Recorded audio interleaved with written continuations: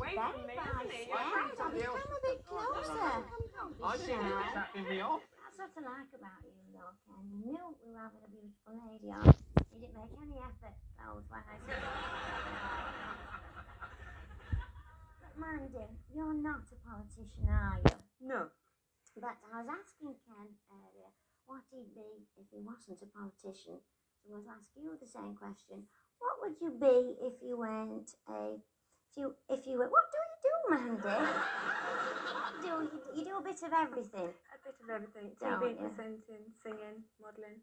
Things that I've done, anyway. Lovely. But I'm going to go back to your past a little bit, just for a minute. We won't dwell on it. But tell me about your relationship with the elderly gent, Bill Wyman. I suppose I could talk to you really, because you'd relate, wouldn't you, being that sort of age? So. Oh, yeah. Well, I was a big fan of his when I was a girl. Really? Yes, I was my wouldn't mother. remember. I suppose it was more like, it just, from the age, I skipped an age from 11 to 13. I sort of skipped that age. And I went from being 11, 12 to 18.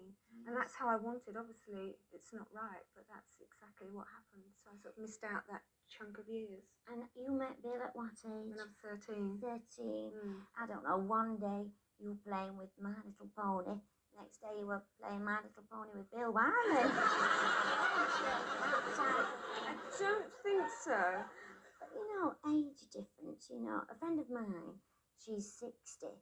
And she married a man of 87, which is quite a big age gap. But they had 2 very happy months together.